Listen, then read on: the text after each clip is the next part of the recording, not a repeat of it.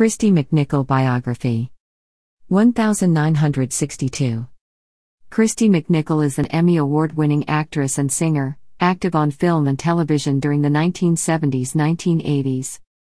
Synopsis. Born on September 11, 1962, in Los Angeles, California, Kristy McNichol got her start in commercials as a child actress.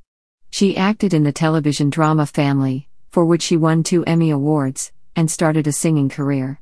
She starred in several films over the next decade, but an ongoing battle with bipolar disorder harmed her productivity.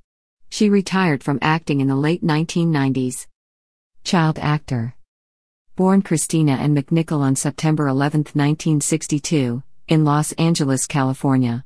Kristy McNichol was one of the most popular young actresses during the 1970s and 1980s. When she was 3, her parents divorced. Kristy and her brothers, Jimmy and Tommy, were raised by their mother. At the age of 6, McNichol shot her first commercial.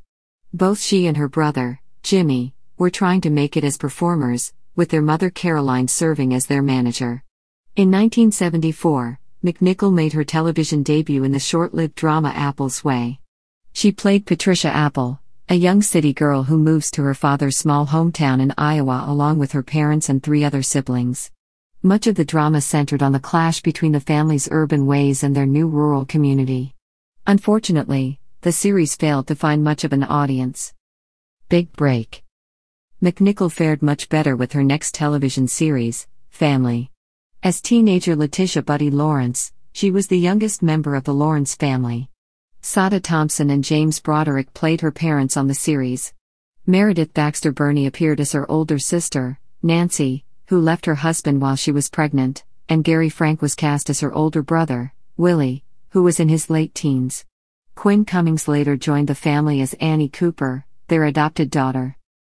During its 4-year run, the characters of Family faced many different kinds of hardships, from cancer to alcoholism.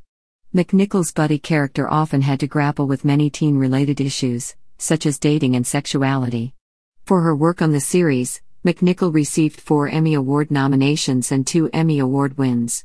She received the Outstanding Continuing Performance by a Supporting Actress in a Drama Series Award in 1977, and the Outstanding Supporting Actress in a Drama Series Award in 1979. Branching out. In addition to her work on the series, McNichol started a film career. She made her film debut in the dark comedy The End, 1978, with Burt Reynolds and Dom DeLuise.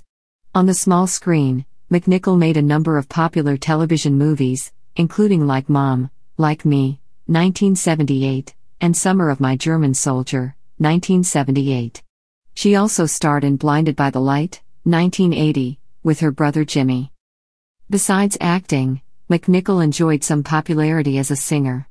She performed on a number of television variety shows and specials, including The Donnie and Marie Show and The Carpenters' Christmas Special. She and her brother, Jimmy, recorded an album of disco songs in 1978, and had a minor hit with the single He's So Fine. Around the same time Family ended in 1980, McNichol took her film career to another level, co-starring with fellow child actress Tatum O'Neal in Little Darlings. The plot revolved around a bet between their 2 characters about who could lose their virginity first while at summer camp. Their love interests were played by Matt Dillon and Armand Asante. While the film received mixed reviews, McNichol won praise for her portrayal of Angel, a tomboy from the wrong side of tracks. The following year, McNichol had 2 major film roles. She co-starred with Dennis Quaid as a sister and brother musical duo in The Night the Lights Went Out in Georgia, 1981. The summertime drama was met with lukewarm reviews, but her next effort brought her strong praise. McNichol starred in Neil Simon's dramatic comedy Only When I Laugh, 1981, as Marcia Mason's daughter. Critic Robert Ebert said that she turned in a wonderful performance. Struggles. Unfortunately, her next film project turned out to be a critical and box office dud. The Pirate Movie, 1982, was a somewhat modernized take on the musical The Pirates of Penzance by W. S. Gilbert and Arthur Sullivan. In a review in the New York Times, McNichol was singled out as the best performer in the film, but she was still not in good form. Her co-star Christopher Atkins fared much worse as he was described as someone reciting in a school play. Also during this time period, McNichol made one film that was not even released in the United States. White Dog, 1982, was an unusual drama about a dog trained to attack people with black skin, and the efforts made to break its racist programming. After so many years of success, McNichol had her confidence shaken by this latest losing streak. But she continued on, traveling to France to film Just the Way You Are. In the movie, McNichol starred as a talented flute player with a lame leg. Hiding her physical handicap by wearing a fake cast, her character falls for a photographer while in Europe. McNichol was struggling to hold herself together during filming. "I hardly slept, I was crying all the time, it was the hardest thing I've ever done to try and get through that film," she told People magazine. Near the end of filming, the cast and crew took a 2-week break for the Christmas holiday. McNichol returned to California and decided not to go back to France. Soon rumors began to circulate about a possible substance abuse problem. The studio released a statement about McNichol having a chemical imbalance, which only fueled more speculation about her. In reality, she was experiencing some type of nervous breakdown. McNichol had been working steadily since she was a child, and all of the pressures and stress related to her career may have finally caught up with her. To help her through this difficult time, McNichol underwent extensive psychotherapy. Her brother, Jimmy, went with her to provide additional support. Some reports indicate that she was eventually diagnosed with bipolar disorder, also known as manic depression. Later work. When she was ready to work again, McNichol found new roles hard to come by. She did, however, finish up work on Just the Way You Are, which was released in 1984. Still, concerns about her mental health, and the possibility of her walking away from another film while in production, definitely dampened her work prospects. McNichol even briefly explored another career entirely, working for a time in 1985 as a hairdresser.